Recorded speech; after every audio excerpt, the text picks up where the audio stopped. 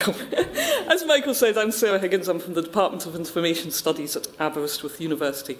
And this is a short paper, so I'm presenting work in progress, which is being undertaken as part of my research portfolio at the university. So, Tyfu-Dyfi. Tyfu is Welsh for grow. Grow, Dyfi-Dyfi's a part of Wales, which I'll talk about. Food, Nature and Wellbeing is funded by the Welsh Government Rural Communities Development Programme. It is a partnership between Eco-Dyfi, which is an NGO which covers quite a lot of work around the Dyfi biosphere, Aberystwyth University, Garden Organics, Mach Maethlon, the Centre for Alternative Technology, Aberystwyth Foods for Surplus and Penparky Community Council. So it's very much rooted in the community rather than the research community. So the UNESCO Dyfi biosphere is where this work is situated. There's 669 UNESCO reserves worldwide. 6 of these are in the UK. It was designated in 2009. And the Dyfi biosphere covers a bilingual community of around 26,000 people. And its main goals are to be recognised and respected internationally for the diversity of natural beauty, heritage and wildlife, but also for the people who live there and their contribution and their ability to make a more sustainable world. So we've got some very high goals in the Dyfi biosphere. We're looking at being more self-reliant, less carbon intensive, and basing things on local culture, local resources, local products and environmental assets. So we're very much trying to work sustainably within a local environment. So that's the main towns that it covers. Aberystwyth, you'll see, is down in the corner there. Machynlleth is very much in the centre. The biosphere has actually extended a little bit since this graphic was created, so it also includes a town called Towan, which is around here. So what does it look like, the Biosphere Reserve? This is what it looks like.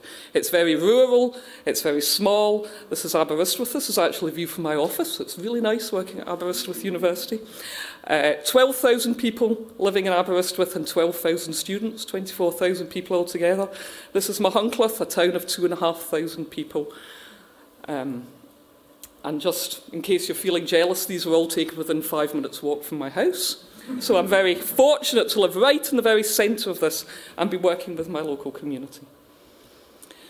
So what is agroecology? It's a holistic and integrated approach to agriculture, looking at ecological and social concepts and principles. It's the direct opposite of big agriculture. It is the direct opposite of large farms, small farms, local food production, thinking about social, cultural, technological, ecological, political dimensions, and understanding how farming actually works to create a local community and to feed a local community. So what Tyfu-Dyfi is aiming to do is to provide a national exemplar of how multiple organisations could cooperate in local food systems. It is doing a large number of different activities around this. It's supporting and training people to grow and cook food. It's investigating the potential for community-led agriculture initiatives. We're doing field-scale trials of crops because, crucially, crop growing ended in the Dyfi biosphere with EU money which encouraged people just to grow sheep. So we're looking at reintegrating crop growing into the local area and how we can develop local markets. So how does this fit together with digital preservation? How does this fit with information systems? I can see you all thinking this is very nice, but this is not an ecology conference. Local food security systems have very, very short supply chains. And because they have very short supply chains, they need very, very good information systems. They need robust modelling of how the data that is required actually moves around the people that need the data. They need an architecture that thinks about the data life cycle. They need an architecture which actually thinks about how the data is created, how it's spread to the right people, how it's accessed, how it's kept over the long term, so that that can inform future farming initiatives. There is a lot of work in this area for big farming. But this doesn't scale down. There's hardly any work in this area for agroecology and for small farming. And what small-scale farmers tend to do is to rely on interpersonal relationships. They chat to each other, they find out what's going on. That information is not captured. The traditional knowledge is not captured. The informal networks are very fragile. Somebody moves on and the information is lost. So my role in the project, is to think about that information and understand the information needs and understand how that information needs to be curated and kept over the long term so that it can inform future developments. So we're basing a lot of the work on a former project. We've started from a former project, Mixed Farming Histories and Futures, and it created a GIS portal which brought together a lot of existing mapping and then archival sources to understand what used to be grown in the valley before the EU subsidy system kind of decimated crop growing. And we also collected oral histories from older farmers to find out what they were growing when they were young farmers, find out what knowledge had already been lost.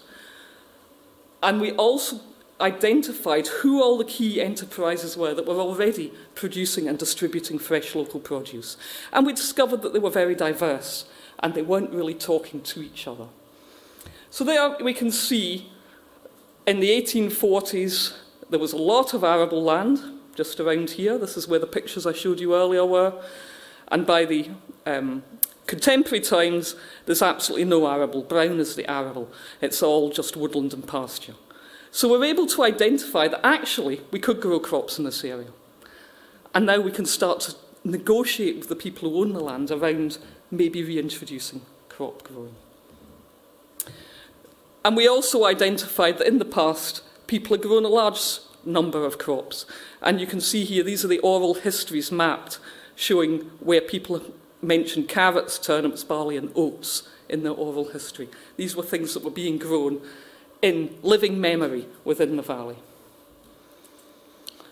And we did a marketing trial. The Open Food Network is an agroecological tool for marketing information. So we did a pilot as the Dovey Food Hub, and that brought together 8 food producers. It's very small scale, this project.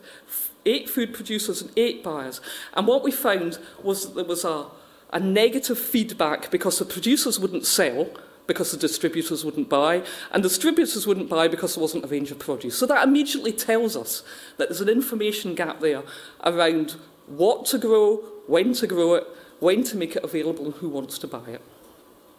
So we're building on that, identifying those data gaps so that we can start to create, distribute, and look after that data over the long term. So we discovered that the producers need to know about where there's land that they could use, because land is quite tightly controlled in the Dovey Valley, controlled by the owners, how they could distribute that, what crops people wanted to have grown, what the prices were, what quantity that the producers actually were willing to buy, and then the distributors needed to know about the quantity of crops being produced. And we are looking at where those data interventions need to be and how we're going to share that data, curate that data, and analyse that data for the long term. As I said, it's a work in progress. So we're moving on to the next steps now. As soon as I get back, I'm going to start collecting data from a range of different stakeholders, the growers, both community and commercial, field-scale trials, farm clusters, where people have got together in clusters as a farm to decide to grow things together, the market gardeners, very small market gardens, other key vendors. And once I've done interviews with the key project participants, I will be rolling out questionnaires to the larger participant base. We're starting with interviews. That's not normally how you would do social science, but we don't actually know what the questions to ask are beyond the data gaps that we've analysed. So if we talk to the key participants first, we can start to understand what questions we need more information about. This is what it looks like, local agroecology, just to let you see the scale of that. This is a summer fair that we had in the middle of August. people with their produce, people doing cooking demonstrations and so on, just to get the ball rolling and get people on board with the project. And all the data needs that I identify are going to be benchmarked against the DCC curation lifecycle model, so that analysis and that architecture design can be based very firmly around a framework where it can be curated and preserved over the long time. And hopefully this will inform the next stage of the project. We're not sure where we can get funding from that for, but one of the key aspirations is that we'll be able to set up a community food hub where all of the different growers, all of these different stakeholders that I identified in this slide, can actually start to collaborate in a much more integrated way and using the data mechanisms that we set up. So that's all I wanted to say, really. Do we have questions now, Rachel? Oh, what am I doing? Well, yes, let's start with a round of applause.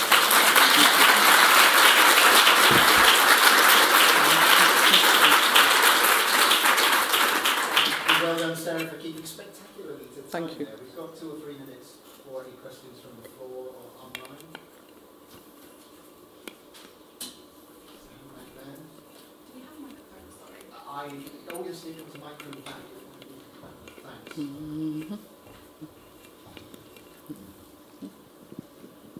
Hi, I'm Claire from the National Archives in the UK. Hi. Can you talk a bit about the data sets that you use to pull together the historical information that Okay, you so we used Dudley Stamp's 1930s land use survey, and we used the tithe maps that were digitised by the National Library of Wales, and they're accompanied by an apportionment schedule that tells you exactly what the land was being used for. And we worked with an organisation called sorry, we worked with a GIS systems organisation who helped us to map those against the modern land use maps that are created by Landsat and so on. So. Any other questions?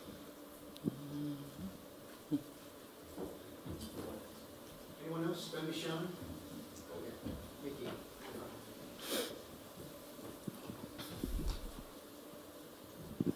Thank you. Just one question. Did I understand that correctly, that you use the DCC lifecycle model not only to model the data flow, but also the communication flow within the community? And do you see overlaps there? We will be using it. We haven't yet. This is a work in progress, remember. Once the interviews and the questionnaires are complete, we'll be benchmarking the data against the lifecycle model to ensure that we haven't left any gaps in provision. I haven't thought about any aspect of long-term curation of the data.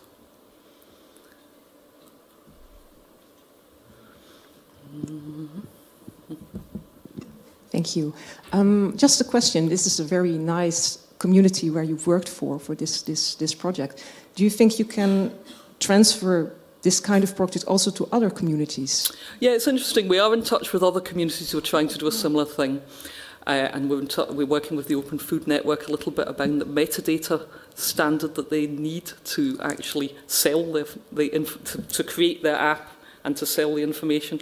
So we're already linking to other communities, particularly one in Cambridge in the UK, where they've really got quite mature agroecological system going on. So, okay, thank you. You're welcome. Okay, well I think we're going to hold it there. There will be a little bit of time for questions at the end if all the other speakers are equally disciplined. That was subtle, wasn't it? So thanks very much, Sarah.